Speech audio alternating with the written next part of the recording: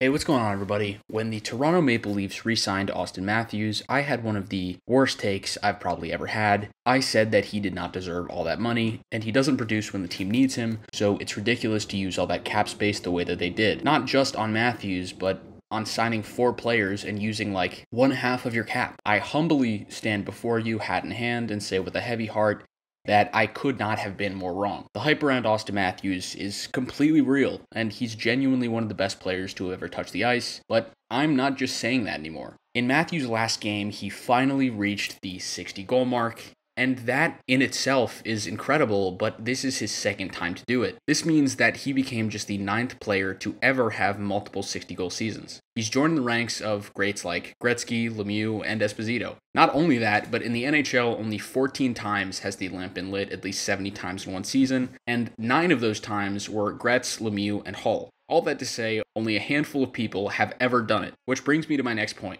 Matthews has 9 games left in the season, and although the odds are against him, it is more than a possibility that he can get 10 more goals and crack 70 before the season is over.